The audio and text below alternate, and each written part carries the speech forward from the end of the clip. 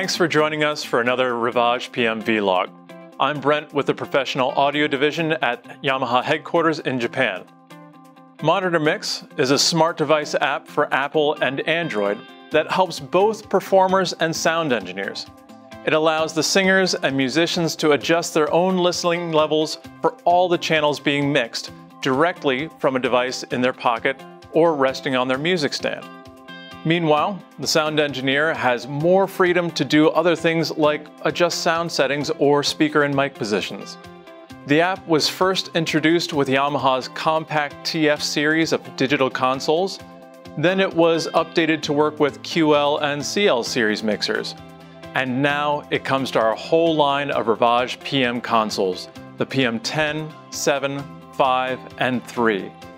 Each RIVAGE system supports up to 10 devices connected at the same time via Wi-Fi that's connected to the DSP engine. In the console's network setup menu, you can set a name for MonitorMix to identify it amongst multiple mixing systems, and you can set a 4-digit PIN code for security. When you connect the app, you will have to first select the mixer, then enter the code. After that, you select which mix bus to work with, one mono or stereo mix bus per device. Once connected, you see each input channel's name with color and icon and a fader level. Swipe left and right to access more channels. The output channel level is seen on the far right. If you have a stereo mix, touch the pan button to adjust left-right positions. Next to that, you can see a new Hide Unused Channels button. Any channel that has its send either switched off or has its level set to -infinity can be hidden from view, making it easier to scroll through the required channels. And at the top right, open the settings menu to choose your favorite size and style. Next to that, open the group menu. Here you can select channels to nest into groups. It is independent from the mixer. Each performer can simplify their own controls, creating a single fader to adjust multiple channels, which is ideal for creating something like a percussion group or brass group, for example. The channel order can also be adjusted, putting the important channels first.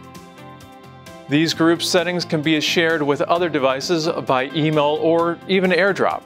So once the first performer is ready to go, it can quickly be copied to the other devices.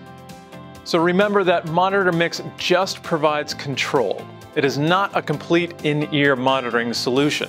You will still need to provide audio monitoring for your performers, whether it is wedges or earphones. But it is a very useful app that is free to download and is probably compatible with the device you already have. If you're a monitor engineer, you could use it yourself to access an important mix instantly, even if you're on the other side of the stage from the mixer. Or keep it open on the console to make use of the mix send groups for certain channels. If the performer asks for more drums in the mix, it's just one swipe rather than 10. Or even if you're a front of house or broadcast engineer, you could use it to quickly send certain channels to a delay, echo, or distortion effect without having to change any fader layers or screens on the console. So you can find the latest version in the App Store and give it a try before your next sound check.